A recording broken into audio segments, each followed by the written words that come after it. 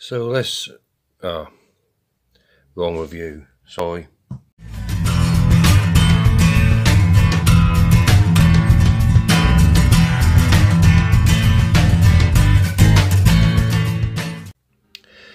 Let's take a look at the functionality of the Voopoo Drag X Plus Professional Edition. It's the usual 5 clicks. Turn the device off or on. You can see there. Use the plus and minus buttons to scroll through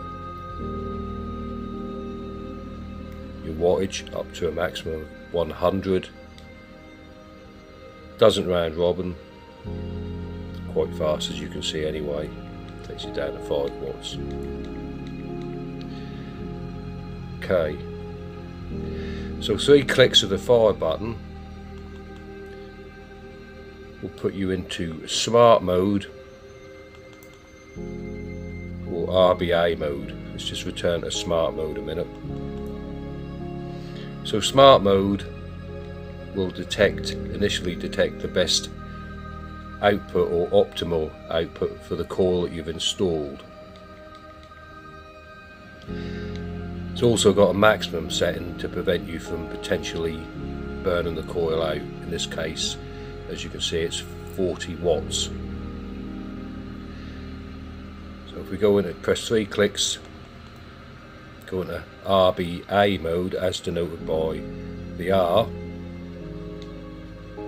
and now you're able to use whatever wattage setting you want. If you want a really hot vape, you can do so. Warm, but you've got the full spectrum. You've got wattage parameters are basically unlocked. Do what you will. Okay, so if you press the fire button and the up button simultaneously, that will lock the device. You can't vape, you can't do anything with it at all. It just completely locks the device.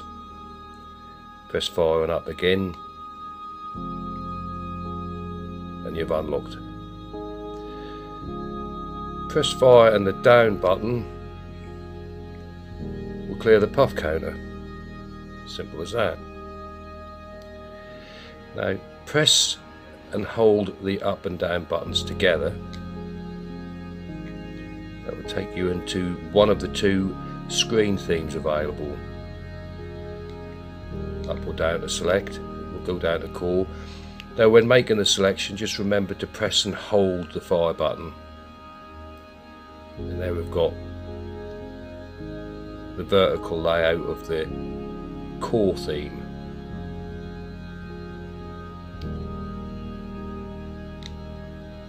Press and hold the up and down buttons again. We'll go back to select iron, as you can see there. Press and hold. And we're back again. And that is basically what you get as far as the functionality is concerned. Pretty simple, straightforward, pretty good for the newbie to intermediate vapor. No problems on that score at all. You can see the response times have all been good.